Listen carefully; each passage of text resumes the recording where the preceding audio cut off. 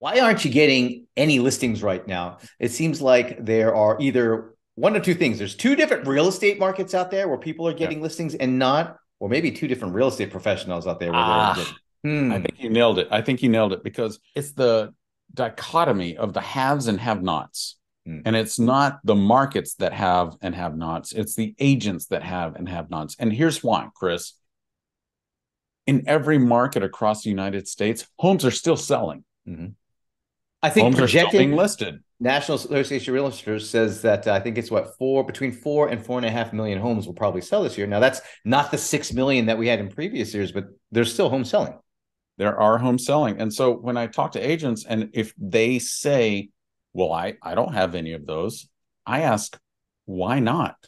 Because there are listings out there. Why don't you have them? Well, I think it's That, I think, is the question we need to attack today.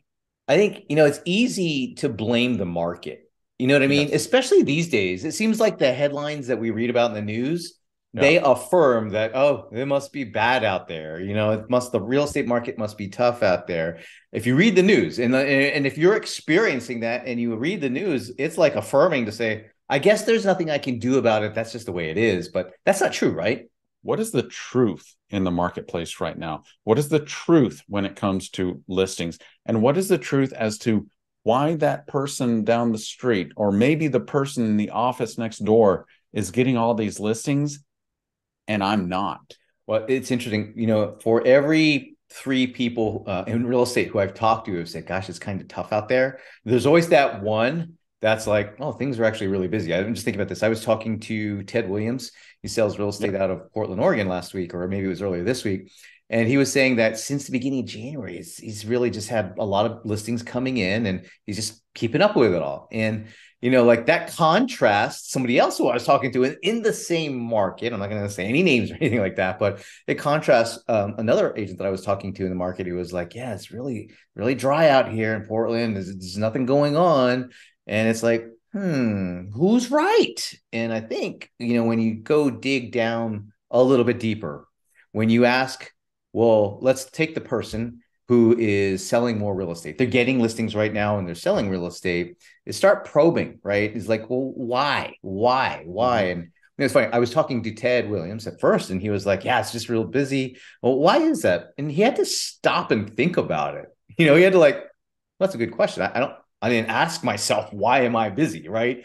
And as he thought about it, he said, well, it's Well, because in truth, he doesn't have time to stop and think about why am I busy, right. because he's so busy. He's like, thanks for asking me that question. I don't have time to answer this right now. Well, the thing is, what he found, like when he shared with me, is like, well, I never stopped doing the things that I was doing, and Right. what he meant by that, I believe, is that in recent years, real estate was a lot busier, like 2020, 2021, a little first part of 2022. Like the market was pretty hot, the market was pretty fast. More homes were selling. During that time, it would have been easy to stop doing a lot of the activities like, I don't know, marketing, staying in touch with Branding. branding, building your reputation, staying in touch with your personal networks, Mhm. all that kind of stuff. He never Well, stopped it's doing easy to those. stop that because you think it will just perpetuate. Mm, If you want to have a sustainable business, you don't stop the things that are working, even when you get busy. So here's a mm-hmm, perfect example. In our own real estate practice, in our own real estate team, we have not seen a slowdown at all. mm-hmm. We're busy. I mean, sure, could we take more listings? Would we like to take more listings? Of course. But does that say that we're sitting there on the sidelines going, wow, why have things dried up? Mm. No, we're not thinking that at all. And there's one factor that I think differentiates what we're experiencing and everybody else. What's that? We didn't stop the marketing. Mm. We didn't stop the branding. We didn't stop the communication to everybody in our network, in our connections, and our contacts. Why? Because we've done that before and we've experienced the pain. Mm-hmm. We know what like what happens when you stop that communication, when you stop that branding, when you stop that constant, that consistent exposure. We know what happens. What happens is you go to the Sahara. It's Well, in a dry. typical year, you have a little bit of seasonality. Most people get busy during the summer, spring, summer, and that's actually when they stop marketing. And then, of course, fall and winter is usually pretty dry for most people in real estate. Well, that happens with hot market cycles too, right? So 2020, 2021, super hot market, right? You didn't necessarily have to do the marketing. You didn't have to do prospecting. You didn't have to do all the work to maintain that consistency. Why? Because the leads were the business was just coming flying at you, fast and furious, right? And so a lot of times for most people, it's like, especially if it's they haven't been through the experience before, it's that they get busy and then they stop doing those things because out of just necessity. Like it's like I don't have time to do it. I don't, so I'm just not going to do the marketing. This is so exciting to me. I think so many real estate agents are so fearful about what's happening in the marketplace. And I look at this and I'm really excited. And here's why, is that there are more real estate agents licensed in the United States now than ever historically. And we're not selling more homes in the United States this year than we did a few years ago. So this is what's really exciting to me, is that this creates an opportunity. I think so many of us in real estate, we look at it and it's like, oh man, there's scarcity in the marketplace. This is really scary. And I look at it and I think, wow, what an opportunity, because I know what's about to happen. What's about to happen, there's going to be a culling of the herd. There is going to be a massive decrease in the number of real estate agents in the marketplace because they weren't doing the things that we're talking about, which means that they can't cut it and they're going to have to go back to their job, which is fine. No judgment there. But I see opportunity because the marketplace, that piece of the pie that they were going after, is now mine. It's now mine because I didn't stop. I didn't stop the marketing. I didn't stop the branding. I didn't stop the communication. Even when we got so crazy busy that I was like, man, maybe we should stop doing that. It's like, no.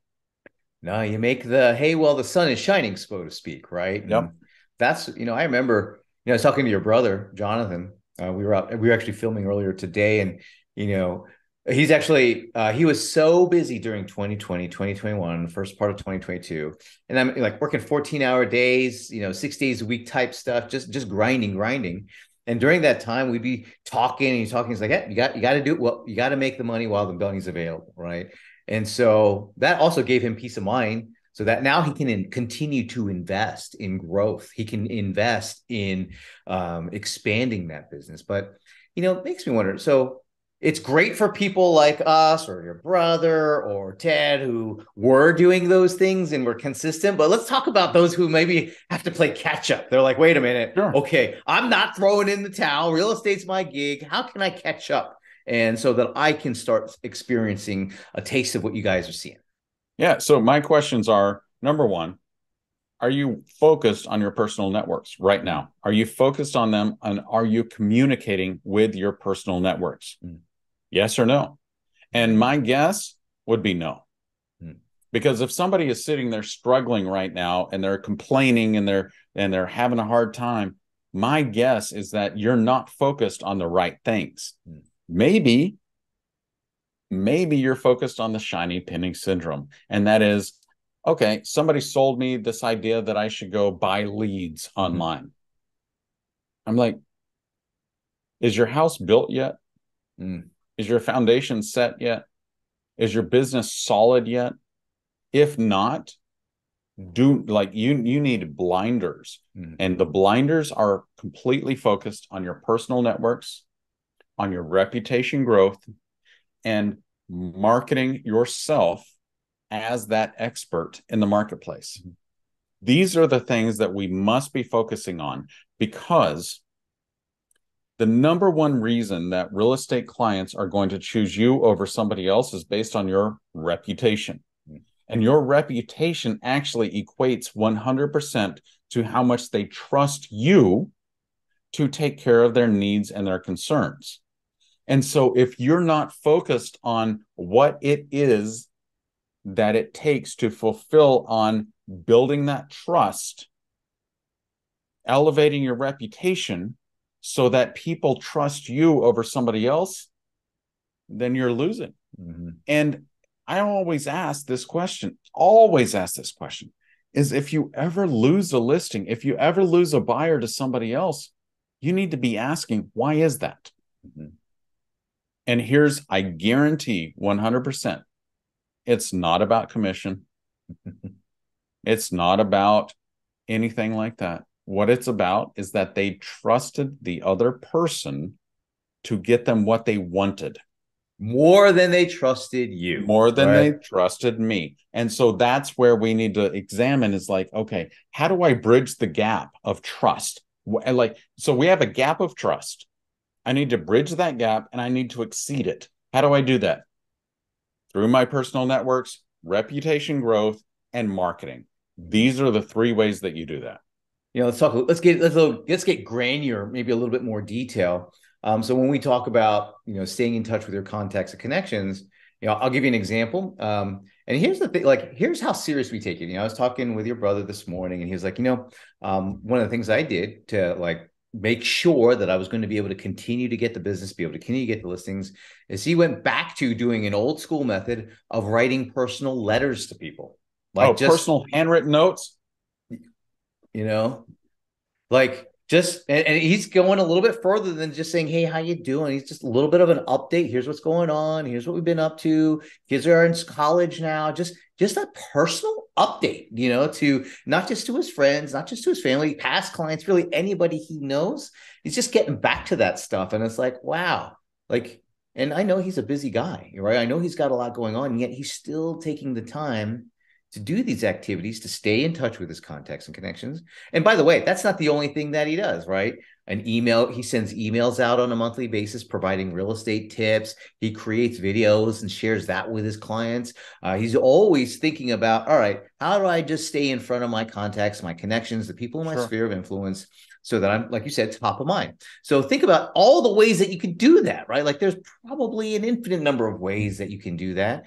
Yeah, I mean, we have like ways that we like to do it, but like Jonathan, he's really about that connection, about that relationship. And so he leverages that point. When we talk about the growing your reputation, like the way we do that is by marketing listings.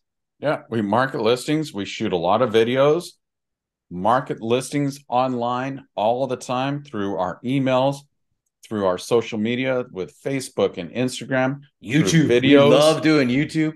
Now, Gary, as soon as we say, well, we market, the way we grow our reputation, one of the ways in which we grow our reputation, particularly around getting listings, is by marketing listings. Of course, someone says, well, I don't have any listings. So, I can't do that. What Oh, would you're you right. do? So we should just quit. Yeah, we could go home. No, but No, even if you don't have a listing, what could you do? no. So this is the thing: is that we need to think about how do we fulfill on these obligations that we know we need to do when we see blocks. Mhm. So I see blocks. So when somebody brings me a challenge like that and they're like, oh, well, I can't do that because I don't have listings. I'm like, awesome. This is so great. Let's figure this out. And they're like, what are you talking about? I don't have listings. I'm like, okay. Are you a member of a brokerage? Yes. Have to be. You have to be one. Yeah. Are you aware that your broker is actually the owner of every listing that they have? Mm. Oh, that's right. Hmm. Maybe schedule 30 minutes to meet with your broker and talk about how you can market some of these listings online Mhm. because you're a member of the brokerage. Mhm. Oh. So anytime we have these blocks, I believe, Chris, I believe that when we accept these blocks in our lives, these constrictions of what we want to achieve, I believe it's something in ourselves that is just like, you know what, I just don't want to do it. Mm. Well, not when it's about, your income, which you need. If you're selling real estate, you're relying on it for income. And if you need income to have food with your meals and to have, shelter over your head, then you got to do these things, And I think, whether it's getting with your broker to get permission to market listings, I mean, heck, you could Go to one of the listing agents who does have listing and say, can I Absolutely. hold an open house and market the crap out of them open house? Again, you're marketing a listing, and so that's Yep. going to build your reputation. I think the last thing is like by focusing on marketing over prospecting, like it's really about marketing innovation. And that can be all, that doesn't have to be doing new things. Like with your brother, the innovation is doing an old school thing of writing letters to people, right? Or it might be a new school thing like Ted, I was sharing. He's going to do YouTube videos and YouTube ads because he's Well, finding here, success with that. but that's the other thing. Like, my brother Jonathan, like extraordinarily successful real estate agent, extraordinarily. And what I can say is that yes, he is getting back to old school, but he is also Oh, new school. yeah. This guy, do you remember this, Chris? Just 2 years ago, he said to us, I will never get on video. I look terrible on video. I hate myself on video. I hate my own voice. I'm not going to do this. Now, 90 minutes this morning, he spent 90 minutes in front of the camera getting video that I had him getting with us. 90 minutes he was in front of a and camera. the guy, by the way, he was incredible 2 years ago. Mm-hmm. He thought he had these limiting beliefs, Mm-hmm. much like you probably do as well, is you probably have limiting beliefs about how you look on video. Here's the thing. Only you see that. We don't see that. Shoot me a video and send it to me. I'll tell you what I think about it, and it's probably going to be very positive. And the thing is that the more time you spend innovating, like doing video, being on social, using technology to communicate your value to your consumer base, that is where you're going to win. That is Mm-hmm. where you're going to outcompete this slew of real estate agents who don't know what they're doing and actually need to leave the business. But you got to get in there right now. You got to take that piece of the pie right now. But you have to adopt these newer technologies that maybe you don't like. Maybe here's the thing, Chris. You and I first started doing video a long time ago. I didn't like it. You didn't like it. You hated No, it. nobody likes You're it, like, man. but Nobody likes I doing remember video. Chris is like, no, you're doing these. I'm not getting on video. You're doing these videos. I'm like, no, come on. I dragged him on video, and he's like, oh, that wasn't that bad. Hmm. No, it's not that bad. And in fact, your customers, they need this from you. They require this from you, especially in times, any time of uncertainty. Your crew, your people are looking to you as a voice of reason. And you have to communicate that, not just through text, not through email. You have to be present. And how do you be present right now? Video. It is the very, very best way for you to communicate your value to your consumer base and your level of trust that they're going to build with you. That's how you do it. So many people, that's a blocker. And I think about it like your brother, it was a blocker for him, Yep. but we pushed him. We are like, nah, come on, let's do this. Come on, let's do this. Every time he'd get a listing, when we had to get photography, I'd be like, all right, Jonathan, let's go ahead and do a little tour here, walk around. And, here's the thing, it was trial by fire, whatever you want to call that. He learned on the job, like oftentimes we have to do. And, you think about it, I didn't realize, you're right. Like the contrast for Jonathan just over a short period of time is he went from, not having, he had some, basic understanding, but not feeling comfortable to now, like he was riffing and we were having a good time with it. And, I had written scripts that he then just kind of took and just went on a riff and provided some really good stuff. And I think, you can teach an old dog new tricks if the dog's willing to learn, right? Like if the dog's willing to learn, and that's all right here. Willingness to learn something is right here. It has nothing to do with age, has nothing to do with anything else other than the mindset that we have. And Exactly. so, and that's probably another part of it too. Those who are successful or those who are finding success in any market, it's about the mindset that they have about what's going on and their willingness to commit to resolve around, yeah, I'm just going to keep doing this. I'm just keep going. I'm going to keep going, putting one step in front of the other. And next thing you know, Jonathan's making great videos. I think it's a great contrast to look at where he's doing things like innovating on his marketing by doing video, but at the same time getting even deeper into those fundamentals like writing handwritten letters and notes and stuff like that. Well, And I think those and also here's another thing that I would say is that Jonathan and I and you, we're not looking at our real estate careers like, well, if this doesn't work out, I have something to fall back on. we're not that skilled, Gary. We got nothing else to do. I got nothing else. I'm a real estate agent through and through. And so it's not like I have a tech job to fall back on. It's not like I have this history and this is my first year in the career. Heck, I've been doing this almost 26 years. Mhm. This is what I know. This is all I know. And so I think there's another level of psychology there is that if you joining and watching this video today are thinking, this real estate career, this is my career, well, then that's a mindset. But if you're joining us and you're like, yeah, this is kind of a part-time gig, I just want to see if it works out, and you have a fallback position, what I would say is that fallback position is probably going to become your primary position pretty quickly because of the mindset. Yeah, I've So heard. you're either all in or you're not. I forget. I heard one of the real estate coaches and speaker. I forget who it was, but they were saying that you got to be, when it comes to real estate, you got to be all in, right? Like you have to be all in all the time.